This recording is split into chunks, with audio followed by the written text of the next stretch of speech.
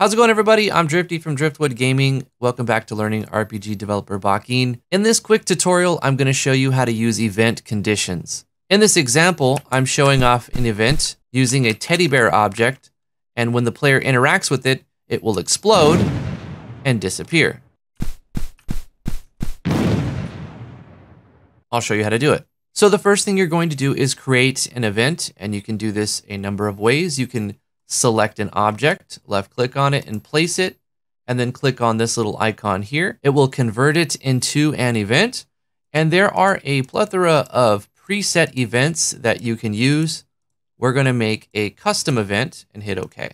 So we've got an event and we want it to explode when we interact with it and then disappear.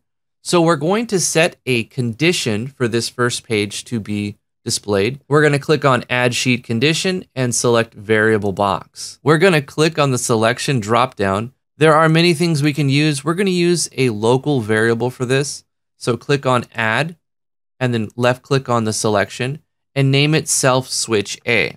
You can name it whatever you want.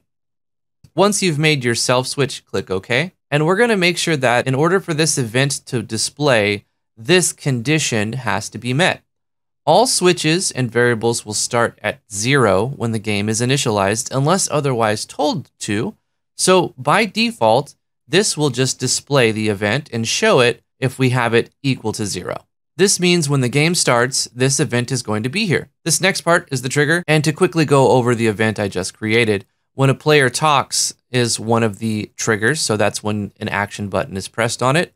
We're going to click on this plus. We're going to click on conversation. You would think that it would be in screen effects, but it's in conversation.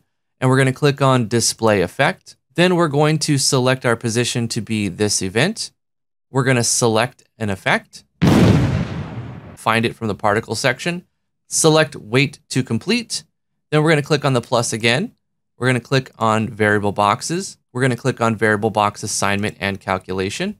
And in the dropdown, we're going to select the self switch A that we created in our event conditions. Then we're going to overwrite by value and type in any number. We're going to just change it to 1. Anything other than 0 will toggle this event off upon action button. And that's basically it. Now you have an event that will play its particle effect, change its switch conditions after action button trigger has fired, and it will turn off. There are many things you can do with switch conditions to toggle pages of an event, turn them off and back on again. Have fun learning. That's going to do it for this tutorial. Thank you so much for watching. Give it a thumbs up, like, favorite, share, subscribe to the YouTube channel. Come hang out with us on the Discord server. I'd really appreciate it if you did that. We'll see you in the next one. Goodbye.